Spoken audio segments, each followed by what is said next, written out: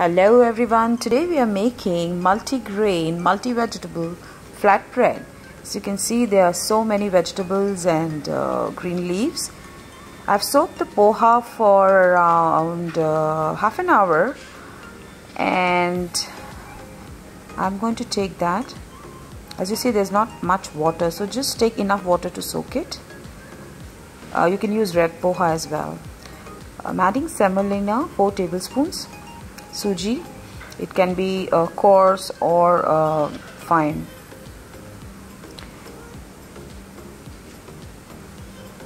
Now we're going to add ragi, nachni flour, 2 tablespoons. Next is bajra, again 2 tablespoons. You can actually use any grain of your choice. Whole wheat flour, 1.5 cups. The one we use for making regular chapatis. Besan or gram flour, again around 4 tablespoons. This is to give the binding.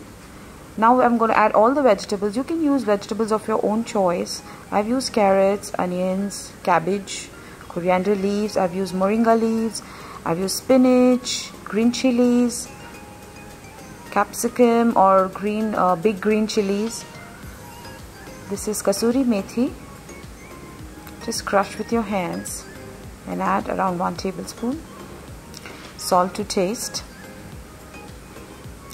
Now we are going to add the other masalas like turmeric powder, red chili powder, coriander powder, roasted cumin powder, dry mango powder, amchur and garam masala. 2 teaspoons of each. This is jeera, cumin seeds, 2 teaspoons. And I'm going to add the sesame seeds as well for the crunch, around 2 teaspoons. I'm going to give it a nice mix. First mix everything dry properly, then add a little oil, around 2 teaspoons or 2 tablespoons as per your choice, and give it a nice mix. Now add little water at a time and mix. You can use your hand to make a smooth dough. We need a soft dough, like a little softer than the chapati dough, because we are going to make it with hand. We are not going to use the balan and the roller, so we are going to we need a softer dough. Use a baking paper, grease with some oil.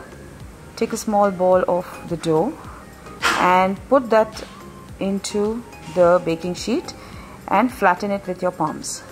Apply a little oil if you need and flatten it. It should not be very thin.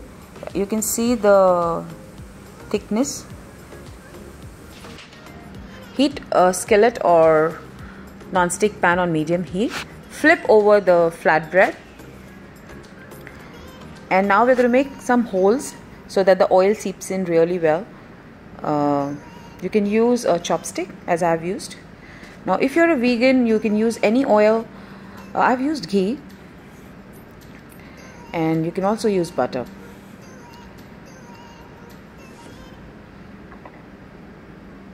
Flip and cook on both sides beautifully. This hole helps the ghee to seep in very beautifully, and as you can see, it's gone to the other side as well.